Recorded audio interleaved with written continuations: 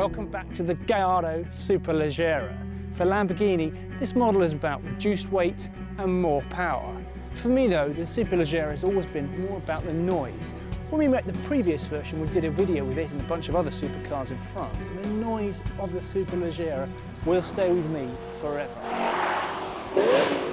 So let's find out if this new version is just as antisocial.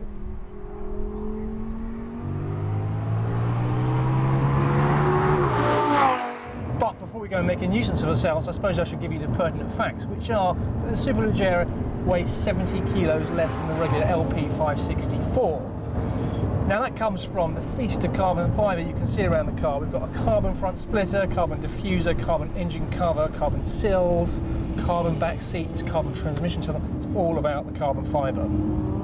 Now the net result is the Superleggera weighs 1,340 kilos, which is 40 kilos less than the Ferrari 458 Italia. Now these weights are quoted dry because that's how the Italians like to do it. And I think there's a little bit of mine's bigger than yours, or actually mine's less than yours in this case, because for this car Lamborghini have increased the power by 10 brake horsepower. Not much, but it does mean it has exactly the same power and torque as the Ferrari. But of course, because this weighs less, it's got the better power to weight ratio.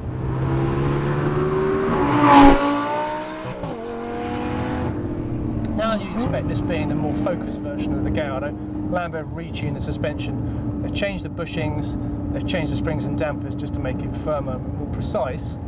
They say it's about 70% of the settings they use for the Super Trofeo race car.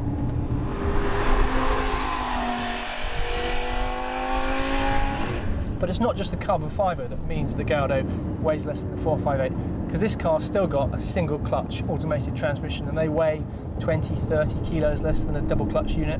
And Lambo are always improving the system. Every new Gallardo you get into is just that little bit better. The shifts are faster and smoother. Now you might be able to see some of the benefits of those revised suspension settings and the special tyres that this Superleggera runs, special sticky P0s, because they're this fantastic lateral grip. The camera work's getting a bit shaky, I think, but it is just that little bit more fun to drive than the regular car.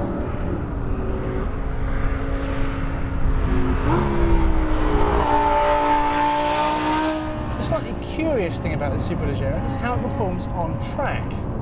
Compared to the regular car, the steering and the body control is better, and through faster corners the balance is pretty sweet.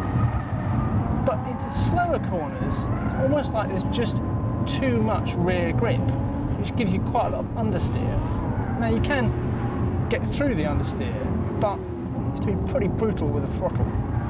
For road use though, that little bit of understeer does make sense, because it allows you to make the most of the grip available and it feels pretty secure. But as a track tool, it's not quite as entertaining as I was expecting. So the new Gallardo Superleggera is a wicked piece of kit, but strangely one that works better on the road than it does at the track. Is it better than the previous model? Well, in some respects, yes, in steering, gear change and brakes, but I don't think this one sounds quite as good. It's loud, yes, but not quite as raucous. But for me, the best model is still the two-wheel drive Balboni. So, in my opinion, what Lamborghini need to do is combine the weight-saving and chassis changes of this model with the two-wheel drive layout from the Balboni. I think the name Gallardo SV comes to mind.